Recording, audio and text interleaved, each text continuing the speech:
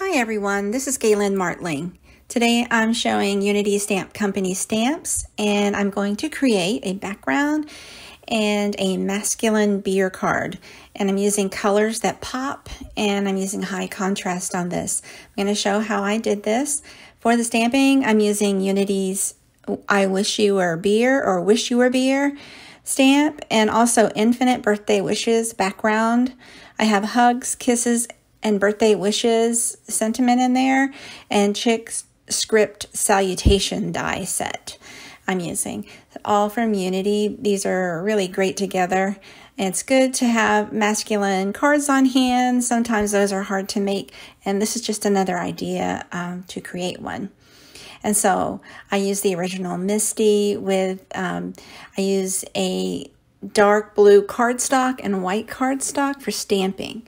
Now I stamped the beer glasses in a Copic friendly ink. I use Simon Says Stamp Intense black ink for this, and I went 3 passes on all the stamping.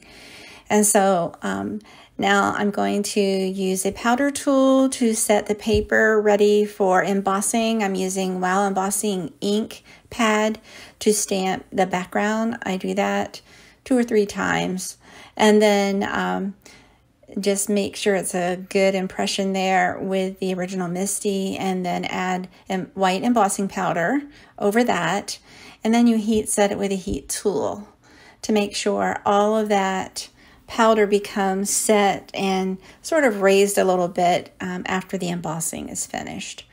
It sort of melts that powder, and the white really pops against the dark cardstock.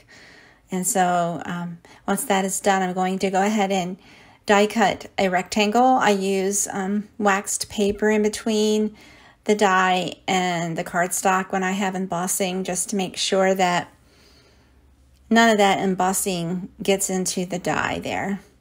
And so now once that is die cut and set aside, I go ahead and start coloring in the glasses. Now you don't need Copic markers. I just happen to have the Copic marker colors that I needed handy, so I'm using them. Just make sure that whatever you're using for coloring, that your ink is compatible with that coloring medium. And so I just go ahead and in different layers of the same color family, the gold, browns, and yellows, I just add lots of different layers and blending those colors in together to get what I think is a beer color anyway. And so just finish that coloring in, and for the glass I just decided to add some light blue, sort of a teal light blue color for the glass and the hearts. I know it's a masculine card, but there's hearts in there, so that's good. Usually, I like to use those for girls, but it doesn't matter. It could be for a love theme or just a friendship. But definitely was going for a masculine look for the main card, just to give it a bold focus. And so for the fuzz at the top, or the foam, I just added a jelly roll pen in white and added some accents over the foam there to make it look more realistic.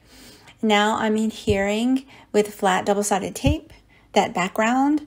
I fussy cut, which is just cutting out those glasses there. I used a fine tip scissor. And now I'm placing this sentiment on the top, and also the die cut happy birthday dies. Those are by Unity as well. I love it. And so I just adhere it all right onto the card base, and it's all finished and ready to go for a good card for family, friends, or just anyone. I hope you take a moment to subscribe to my channel, like, and share. Thanks so much. Have a good day.